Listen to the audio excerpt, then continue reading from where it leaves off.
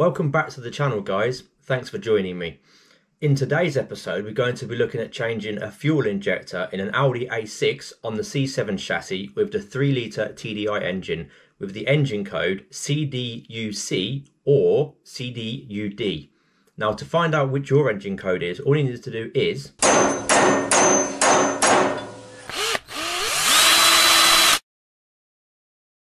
turn your ignition on and then hold your trip reset button for around 10 seconds. And then the bottom right, just where the parking light is, just above it, you'll see your engine code pop up. And there you go. So this is the CDUC. Now you've confirmed your engine code, before you go any further, there are a few specialist tools you're going to need for this job as well. Now, for a start with, you're going to need an M8 spline piece. That's to undo the stretch bolts that hold the injectors in. Next, you will need a T30 torx bit, a torque wrench, a 17mm spanner, a small flathead screwdriver, a small ratchet with a 7mm socket on, and an extension bar for it.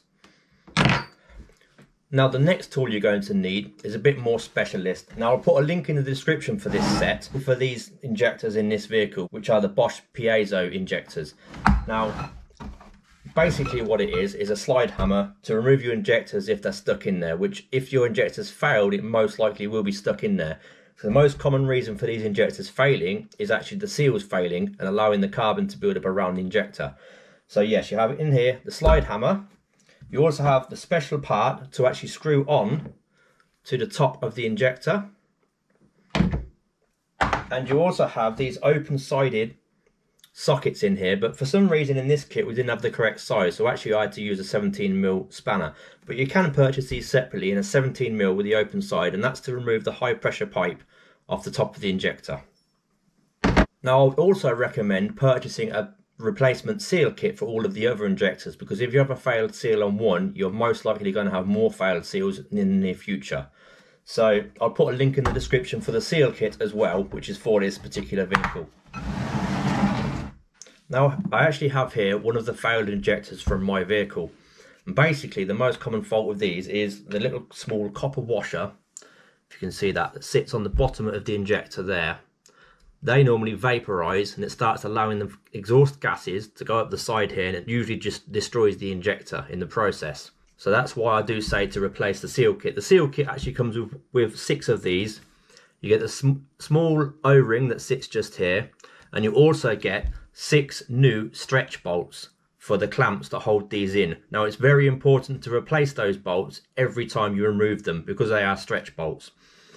Also, it's worth noting that once you've fitted a new injector, it will need to be coded to the vehicle. Now you can either take it to a garage to have it coded, or if you have VCDS, you can code the injector yourself, which I'll show you how to do at the end of this video. And all you need is the code from the top of the injector, if you can see that.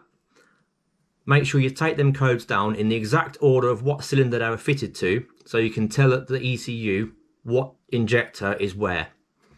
Now let's head outside and I'll show you the process for removing and replacing the injectors. But I will say I'm actually not going to be removing my injectors today because I've only just fitted the new ones in to get the vehicle back on the road. But I can still go through each step that you need to know to remove it. Standing at the front of the vehicle, the cylinder numbers, you have cylinder 1, 2, 3, 4, 5, 6. Now if you're working on this side, you're going to need to remove this tank, but this is where you're going to need your T30 torx bit on your little ratchet. So there's 2 bolts down here, just there. Now you want to remove them 2 bolts. Once you've undone and removed both of these 2 bolts, make sure you undo this plastic clip just here on this pipe. And then you make sure to release the pressure in the tank first by undoing the cap, just to make sure all the pressure is released out of it. Once you've done that, you can move on to removing these small clips on the pipes here.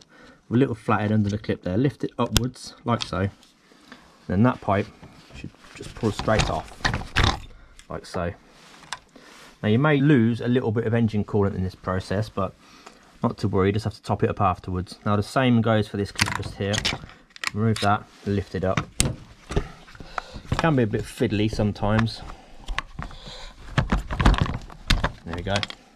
They will just pull straight off, and that will allow you to lift this tank up. Actually, before doing that, there's actually a plug down here. If you remove that plug, there's a little clip on the bottom part of it. Once you remove that, that will allow you to lift and move the tank just enough out the way so you can access the injectors. There we go. Once you've moved the coolant reservoir out of the way, that will then give you access to your injectors, which are just here. You got your stretch bolts and your clamps holding them in. Obviously one here, and one just down here. First of all, you're going to want to remove this pipework off of all 3 injectors. And to do that, it's just like a small clip on the top. Small screwdriver under that and lift it upwards towards you. Just like so. It pops up just like that. And that will allow you to actually pop them pipes off.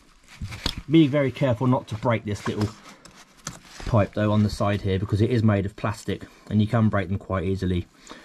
Once you've removed that, you want to go ahead and remove the high pressure pipe with the 17mm spanner. Now I found this is actually the best way to do it because the open sided sockets are really difficult to get in here. But when you go to undo them, just be very careful not to damage this little pipe again, as I said, especially on the new injector when you put it in.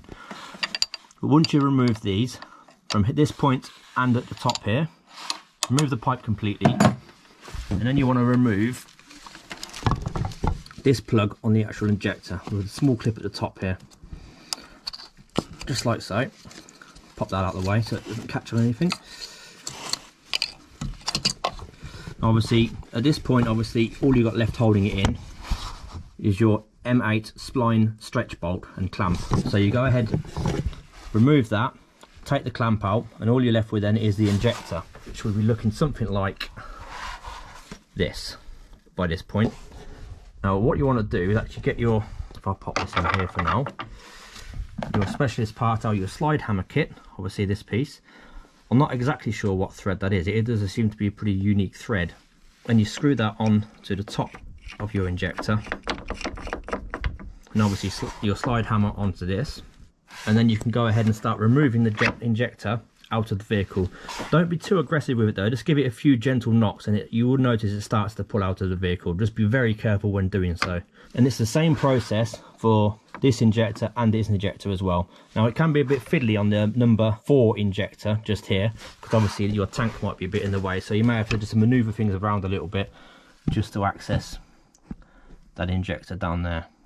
Now once you've removed the injector, you're going to need to clean up the port where the injector came out of. Basically, you have to get in there with some wire brushes and some alcohol cleaner and whatnot, and just give it a good clean up to get all the black carbon out all the way down to the bottom so it's nice and shiny. Taking care not to do any damage in there, and making sure the seat at the bottom where the copper washer sits is nice and smooth. Once you've done that, depending on whether you're fitting a new injector or not, if you have the new injector, it should automatically come with the copper washer already fitted to it. All you have to do, which I found, is fit the little black O-ring on here, because the new one doesn't seem to come with one for some reason, but in the seal kit you will have one anyway, so it doesn't matter. So if it's a new injector, you can go ahead then and put this injector back into the vehicle, taking note of this small number on the top here, if you can see that.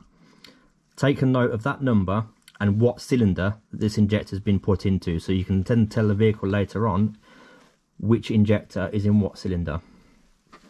Now if the injector is going to be reused, because there's nothing wrong with it and you're only changing the seals, obviously give it a good clean up, being careful around the tip here not to damage anything. Put your new copper washer on, your new O-ring on, and then you're set to put that back into the vehicle then as well. Now once you've put the injector back into the vehicle, first thing you're going to want to do is put your brand new stretch bolt in with the clamp, and now that's going to be torqued up to 6 Newton meters and then 90 degrees. Now that's very important, that torque, because if it's not enough or it's too much, you can damage the injector or the seal on the front. Once that's been torqued up to 6 Newton meters plus 90 degrees on the torque wrench, you can then go ahead and put your high pressure pipe back on.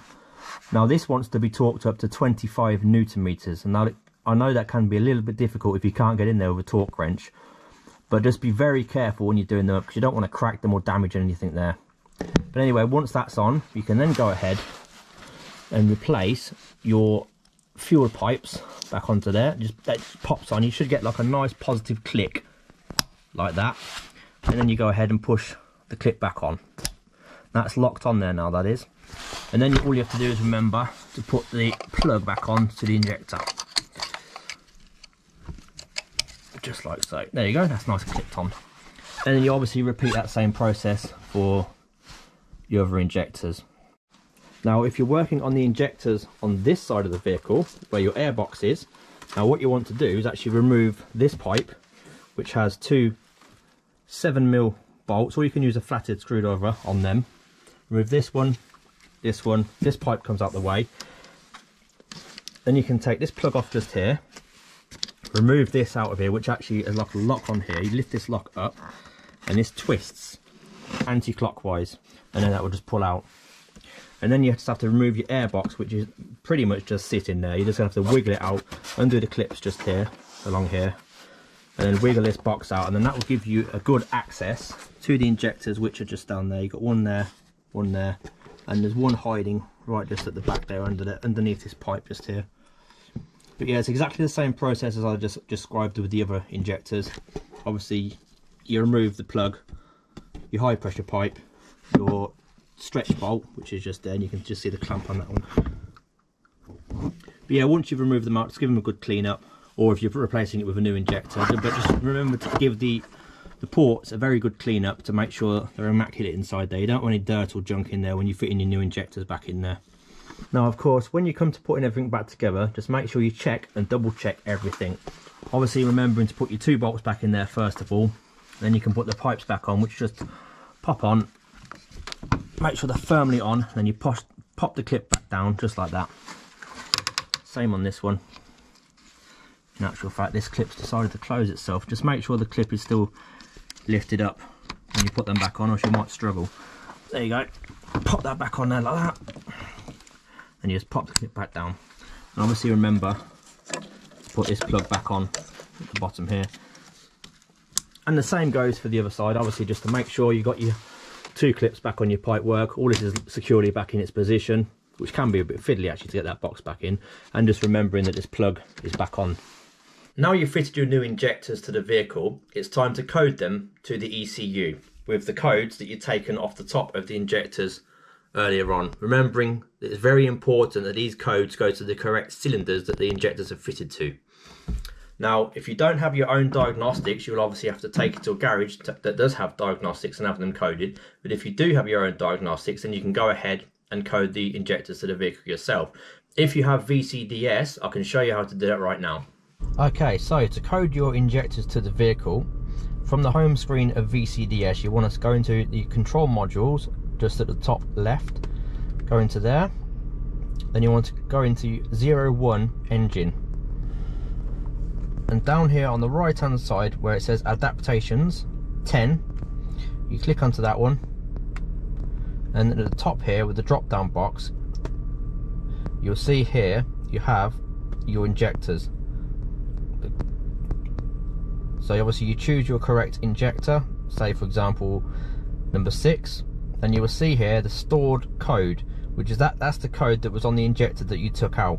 Now the new code that you've written down on the new injector, you want to import down the bottom here. So if you delete that code out, you will type your new code in there, and then down the bottom here click do it, and then that will store your new value into here. Now once you've done that, you can go back and that's your injectors coded to the vehicle.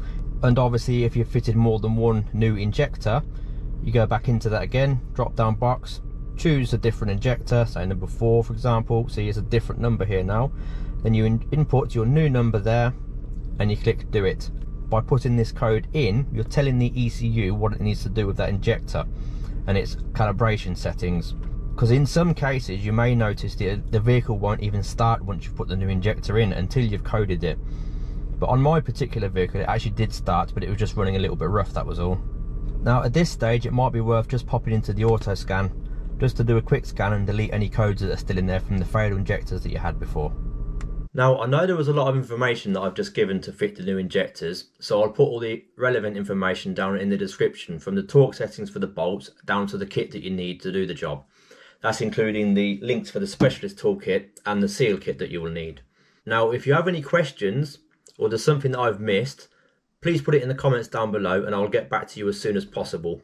And I really hope this video has helped you out in some way. So until next time guys, take care.